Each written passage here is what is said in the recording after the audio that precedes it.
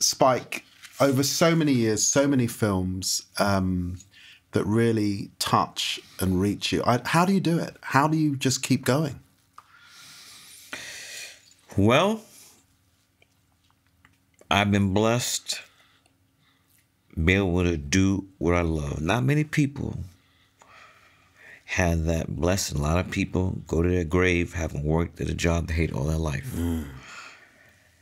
So that timing, talent, hard work, support, those are winning ingredients. When I look back over the life story and your history, I'm reminded that perhaps your parents also did things that they love.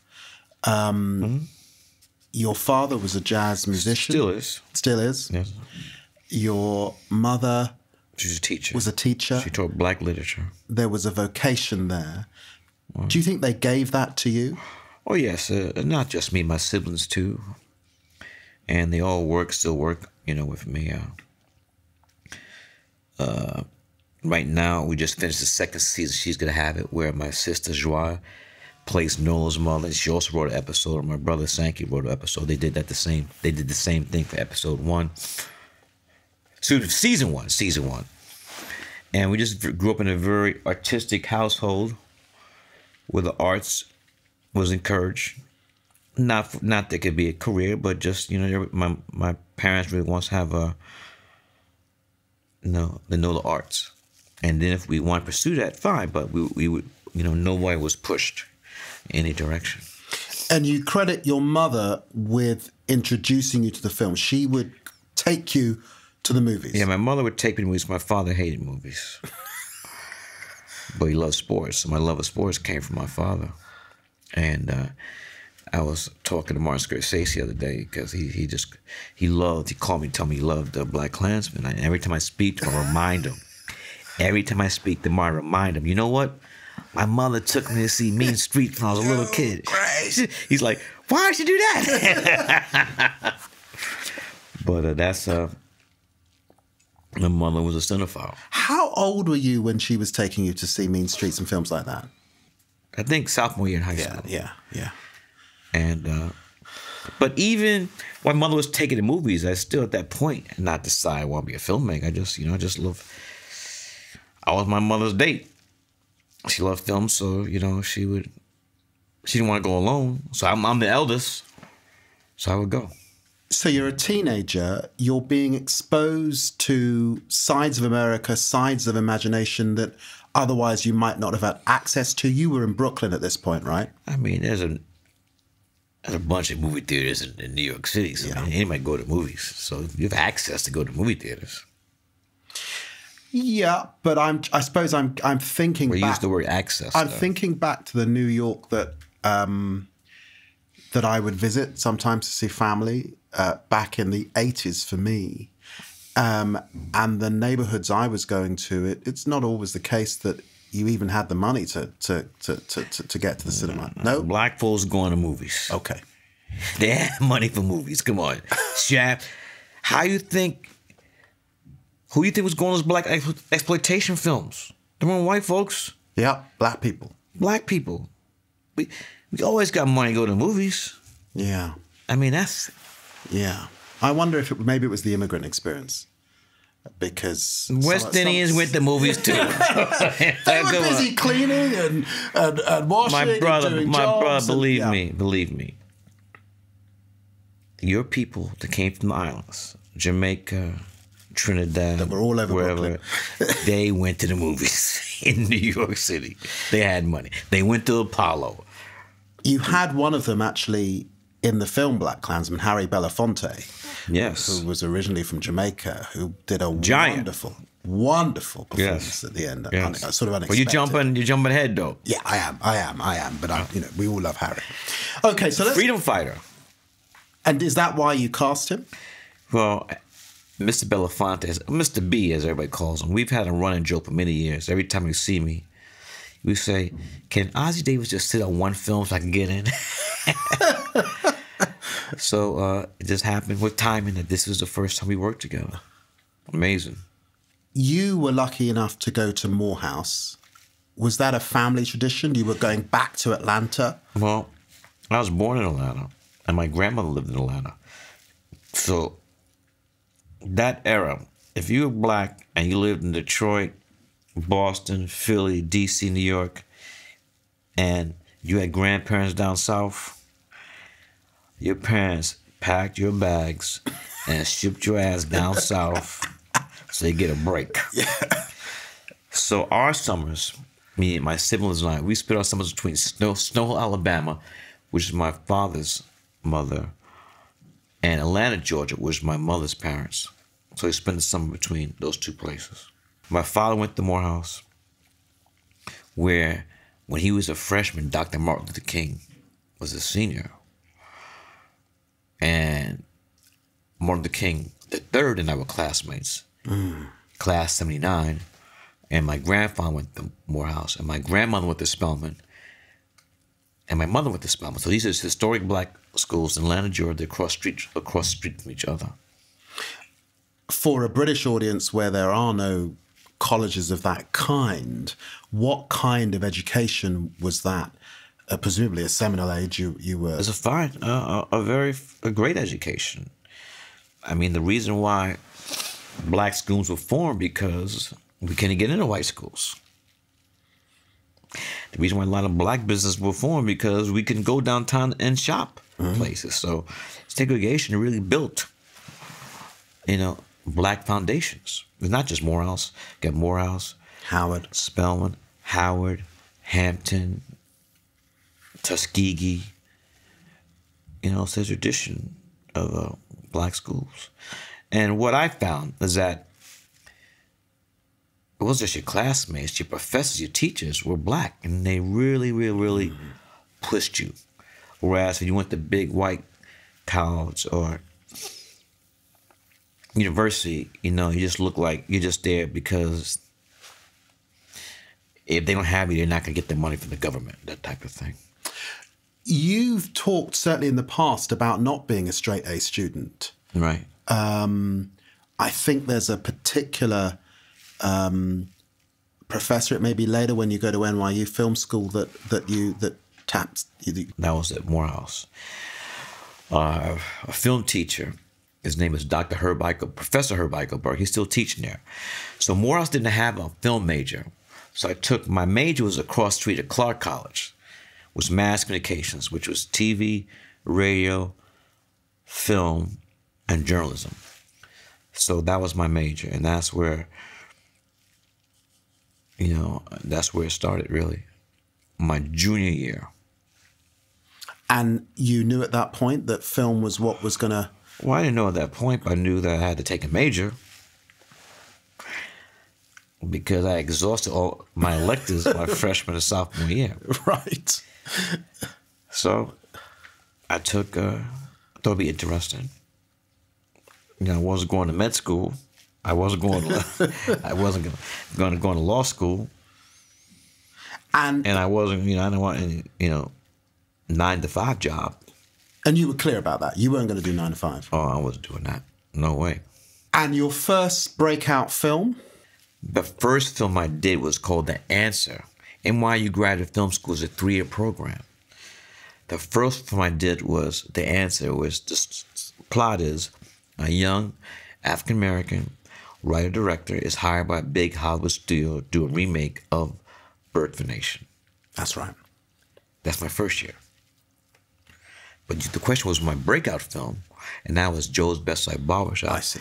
Which is my thesis film, which won the Student Academy Award.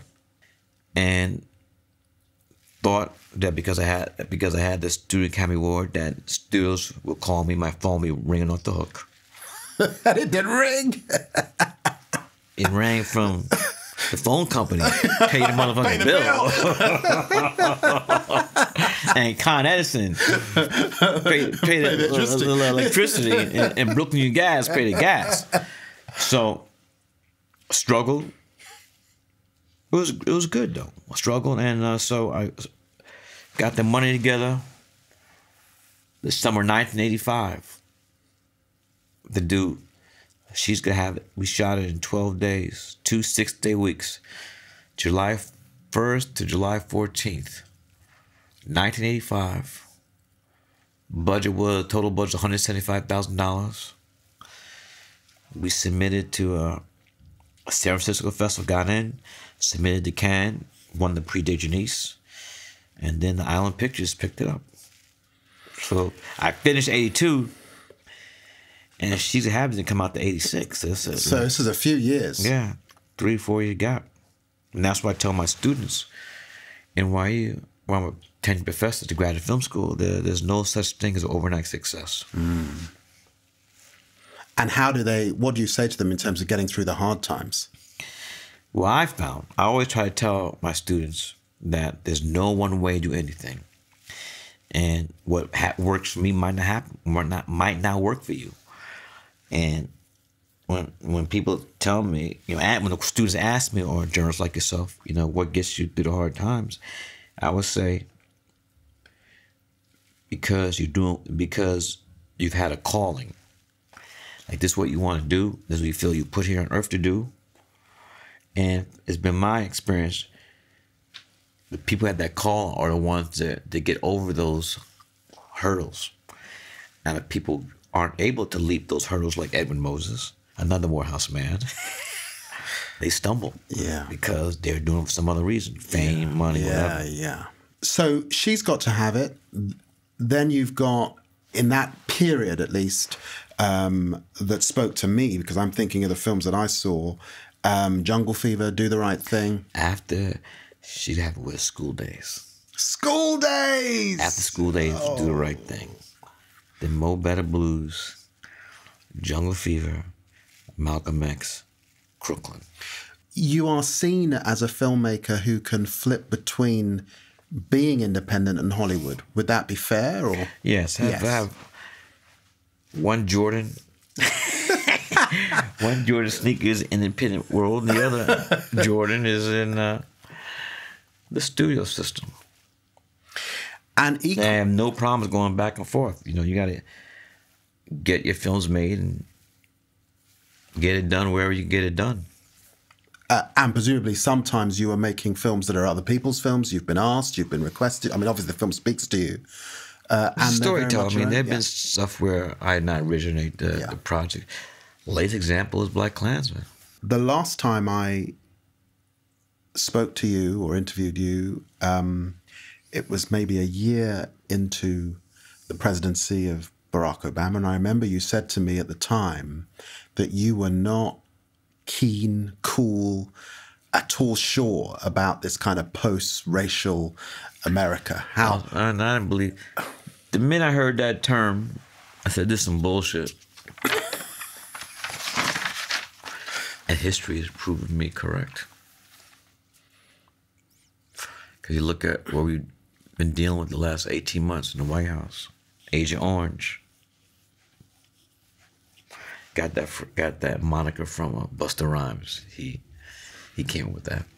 When you look back on Obama's period, how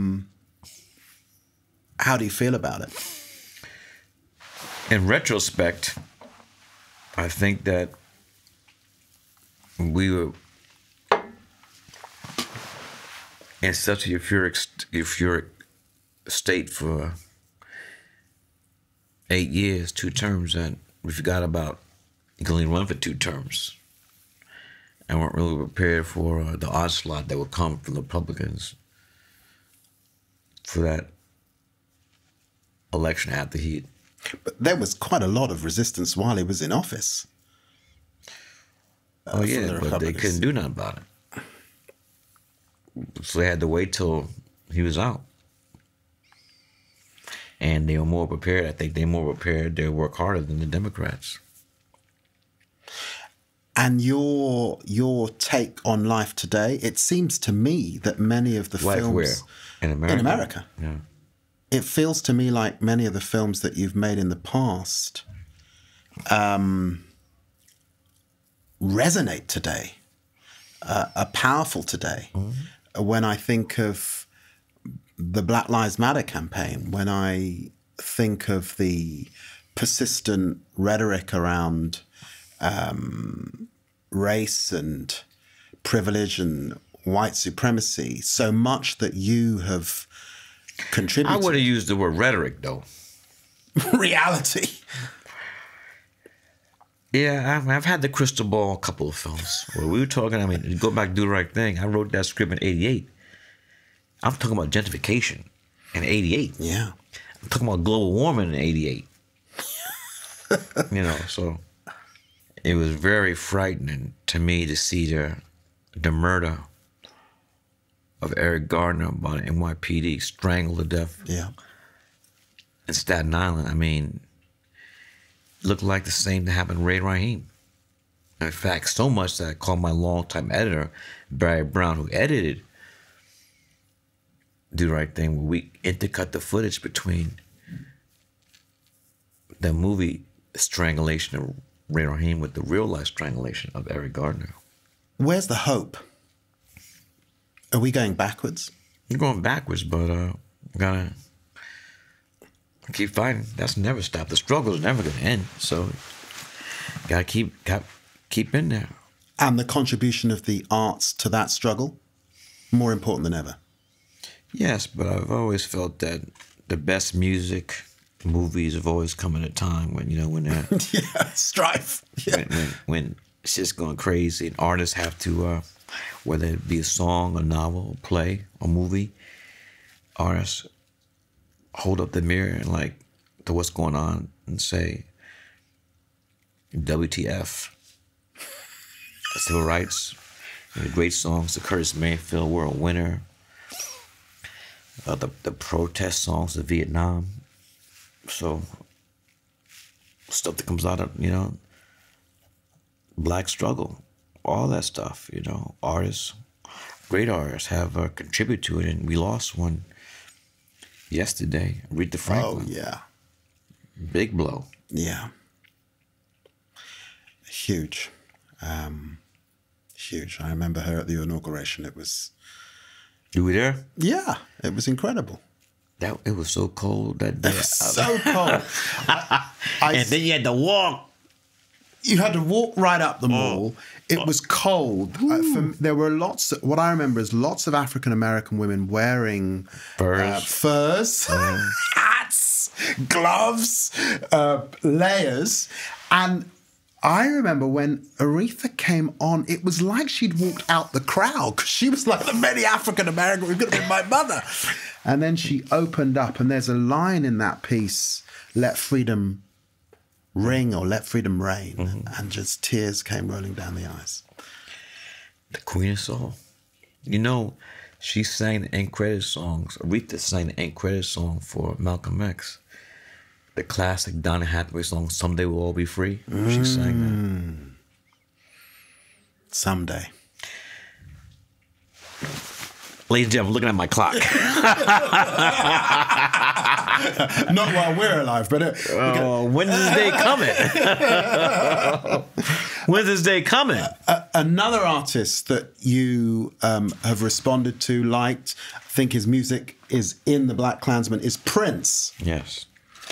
Who we also lost a short while ago. Right. A wonderful, eclectic artist.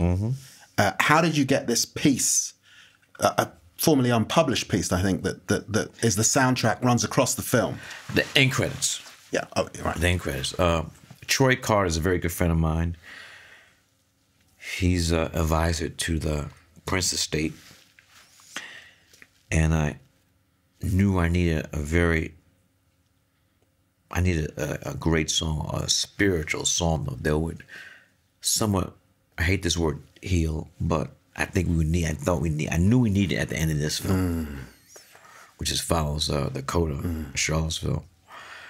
And Troy flew to New York. I showed him the film. He was knocked out. He said, "No, I have the song." And one of the first jobs the state had to do was to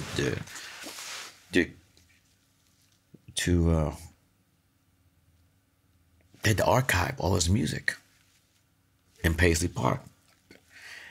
I mean, the man was in the studio every day. Yeah. It's like a catalog that went on forever. And out of 10,000 cassettes, this one cassette turned up from 1983 where it's just him on piano and singing. And on this cassette, we found, Troy found the song, the Negro spiritual, Mary Don't You Weep. And he played it for me. And right there, I knew Prince wanted me to have this. Wonderful. My brother, there's no way in, I'm sorry. I'm having that. Yeah. There's no way in the world where out of 10,000 cassettes, all of a sudden this song pops up. Yeah, yeah. No one's ever heard it before. Yeah, yeah.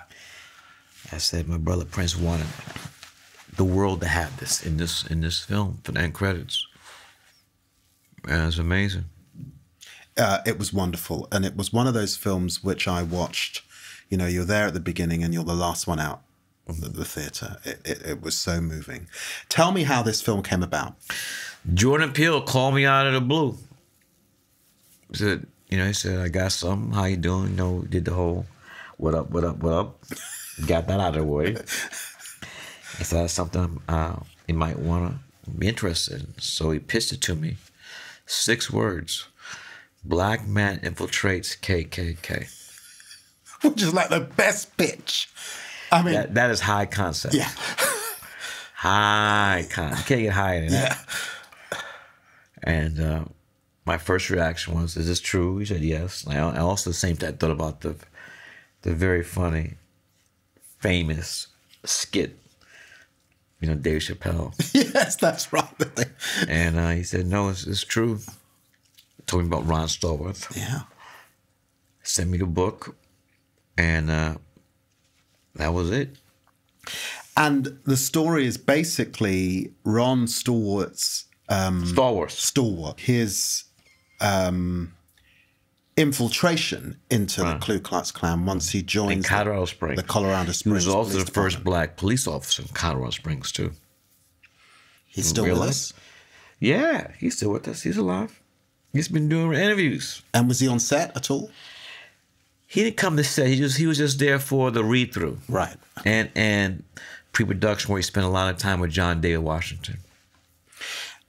And John David Washington, who I had never seen before, but is Denzel's son, who was incredible in this film. Mm-hmm. Tell me about that casting. I knew he could do it. He had an amazing afro. I mean, the most amazing afro. I now want an afro. He didn't have to audition. He didn't have to read for it. Put himself on tape. I just said, I offered him the part. There's no doubt about it. The film clearly is not just any old film. It's a film at this time.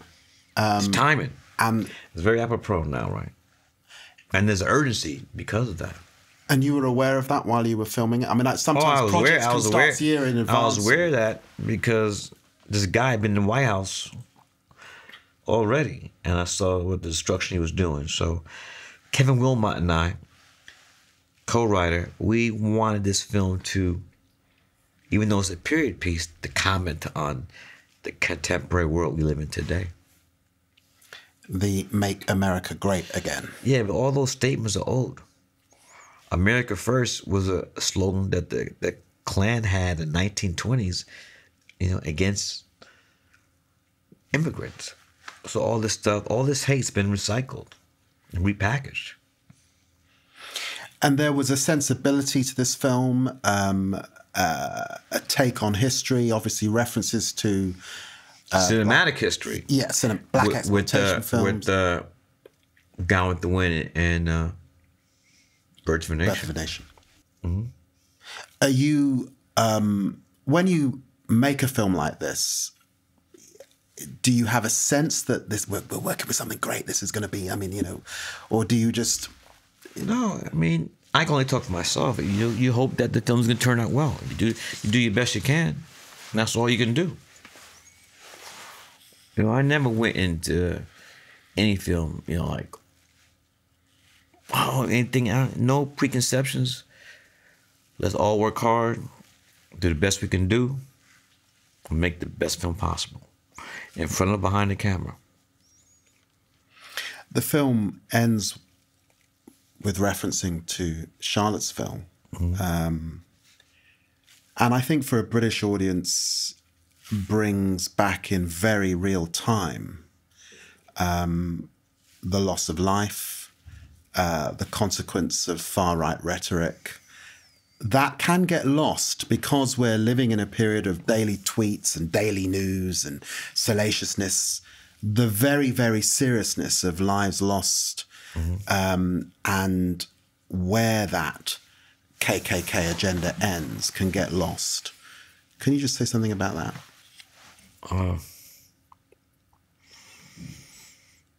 I was in Martha's Vineyard. It's an island off the coast of Massachusetts. We have a summer home.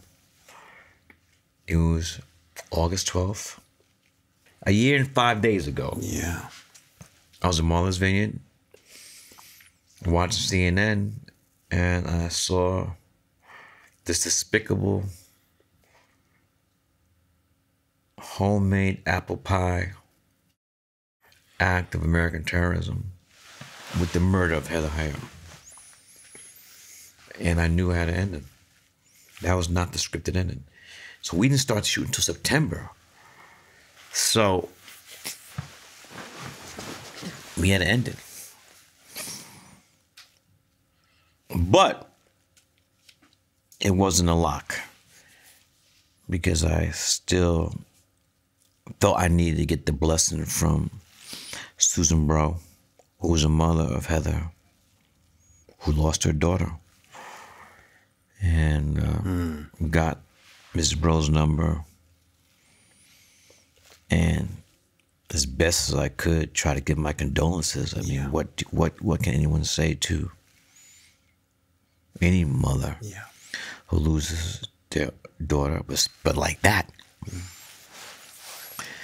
Did the best I could and explained to her why I called her, and she's, we talked and said she's been a fan of my work, and so she, gave me the blessing to use that shot of the car, that murder weapon, that car speeding down a crowded street. Yeah. It ends up being a film of a lot of light and shade. It is an entertaining film, despite the huge emotional punch at the end. Can I just say, Dakota, I think it's an amazing achievement. Thank I you. really, Thank you. I appreciate that. Spike, enjoyed.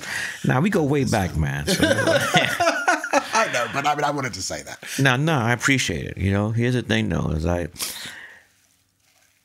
alluded to it earlier, but as a filmmaker, I try to tell my students, this shit is not easy. It's hard to make it's hard work to do a horrible film. It is hard work to do a horrible film, let alone a good film. So every film, I know I might be repeating myself, you do the best you can, roll the dice, blow on them, and just hope it doesn't come out snake guys. That's all you can do. Yeah. I can't, because there's so many. There's so many things factor in that you have no control. Your marketing, is there a huge snowstorm when your film opens? I mean, there's just so many intangibles. The right time. I mean, I'll tell you this, one of the best things about BlacKkKlansman, a lot of people, because of this film, they've gone back to films, or they've gone back to my body work to see films they hadn't seen. 20th Hour, Bamboozled, Summer of Sam, and they're like, they're writing about these films like they're seeing them the first time. So those films, just like 20th Hour, it came and went. That's considered the best film about 9/11 ever, But it wasn't like that when the shit came out, though. Yeah. So that's been very good. There's people have gone back and reintroduced. Maybe never saw, maybe only saw it one time and just like shrugged it off. But the film's getting recognition that they didn't get on the release. And a new generation of people are coming to True. your work, which is hugely important. And look, True. I remember when you received the Oscar for your Honorary, yeah. lifetime of achievement. And much more to come, much more to come. But I think it was Denzel Washington, or it may have been Samuel L. Jackson, talked also It was Denzel. about the amount of people In front and behind the camera. in front and behind. And you know what he said? And you know what he said? He said, "Don't get mad, Tyler Perry." My brother Tyler Perry.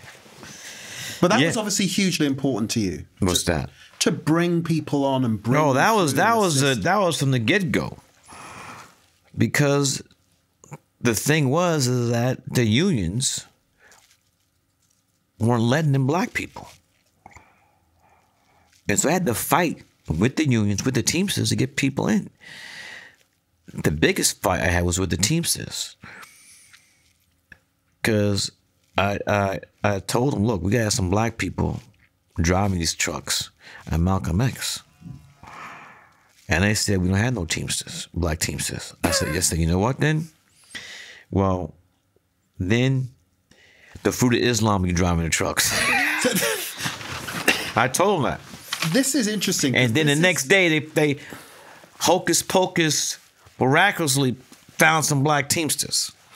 This is interesting. But I had to do that. This is if you like, a deal that's sewn up from the left, because this is the unions saying these are our people, those aren't our people. I know. I mean, It's ironic because the unions for being for people, but in the film industry, they really, I mean, the Teamsters, the local unions with the other unions, the wardrobe, hair, makeup, camera.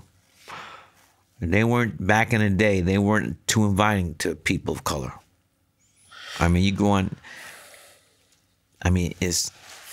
sets, there'd be no black people there. Maybe you had one or two, have some black PAs when they're shooting in Harlem or the Bronx. Well, that was lily white. And they're okay with it. Spike, there's one other relationship in this film that really spoke to me and I think might resonate with a British audience. And that is the relationship that has long existed in the United States between African Americans and the Jewish community, which is a subtext in this film. It is, the Jewish community and African Americans worked closely together on civil rights and fighting for civil rights. Right. It's a story in South Africa, with the ANC. And I'm afraid anti-Semitism is a big discussion point in our own country.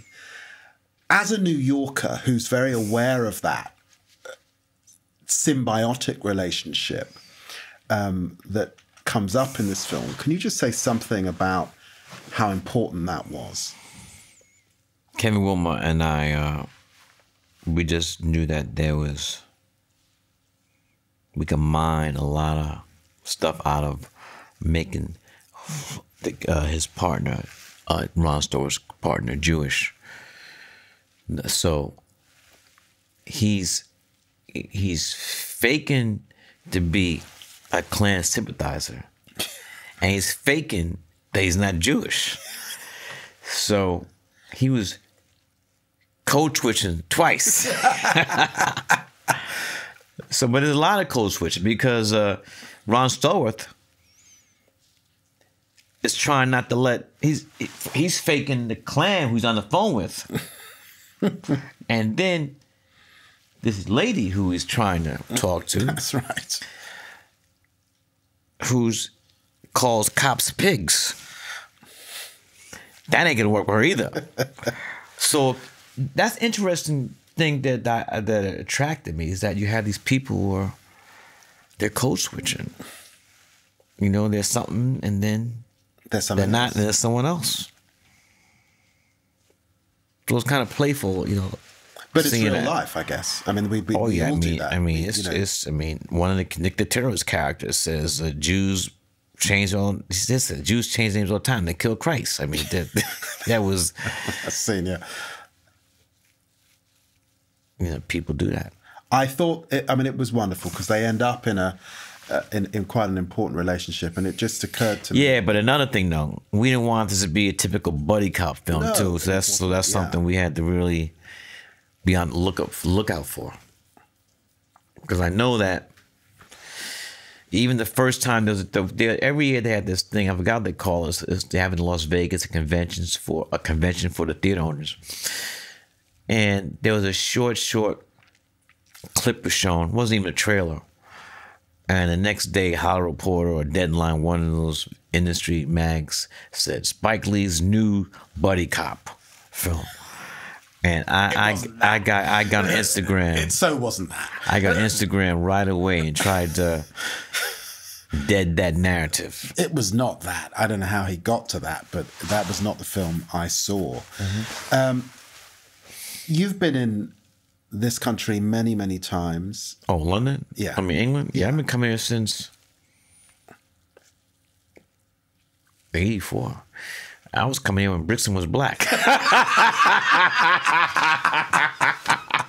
You need to come down to Tottenham. Well, look, here's the thing, though. Gentrification is worldwide. Yeah. Not just in Brooklyn. Yeah. Not just in the People's Republic of Brooklyn. Worldwide. Brixton, I used to have fun in Brixton. Poorer people get pushed out. That's further, global. Further out. But global. But Spike, you have got one considerable flaw. What's that? And Don't talk about Arsenal. Yeah. No, I'm going to the game tomorrow. We play Chelsea. Why would you? Going with Clive Owen. Yeah, we're going together. How did you come to support that very small North London team? Thierry Henry. You can't blame me for that, though. Well, he's a great guy. I mean, that was my end. That was my end to Arsenal. Okay, and then we became friends too. Come on, don't hate me for that. Thierry Henry. So you will be there Saturday. We at White Hart Lane don't even refer. Who's your team? Spurs. The team of North London. The great team of North London. Aye. Then you woke up. We'll see this with a new stadium. We've got a new stadium coming. That's going to do it? You've got to come to a derby game between Arsenal and Spurs at some point in the future to see serious football and to see us whip your butt. But so derbies when two teams from London play each other? Yeah, that's the derby. Right, so where's it this year? No, we will play once. It's home and away, right? Home and away, yeah. So we'll see where we get to. So what happened to England in the World Cup, though? Well, Next question. Spike, we're here to talk about BlacKkKlansman, not the England's performance in the previous World Cup. The expectations were low, and the boys done well. It was a young team, mainly Spurs players. I can't talk. United States even make it, so we even make the World Cup. Well, of course, but that's the United States. You still have. I mean, we've sent Wayne Rooney over to help you guys out. They ran him out of here, right? Sort of age thing. Yeah, we all get old. I'm 61. 61. Born March 20th, first day of spring, 1957. But you feel the same, right? You feel you just give that off. You could be like 40, don't 50, crack. or have you got Black don't crack? We will end there, ladies and gentlemen. Well, I'd just like to say this. I want to thank everyone who's supported my films in England, the country, England, the UK, London. Always have had a great time coming over here. Have never received anything but love and support. And thank you. Come out and see this film. Let's keep it going. Thank you, Spike. Thank you, my man. Thank you. Hello, I'm James O'Brien. Thank you for watching this episode of Unfiltered. Not only is there plenty more where that came from, but there's plenty more to come as well. So make sure you subscribe to Unfiltered and put yourself at the front of the queue for all forthcoming interviews.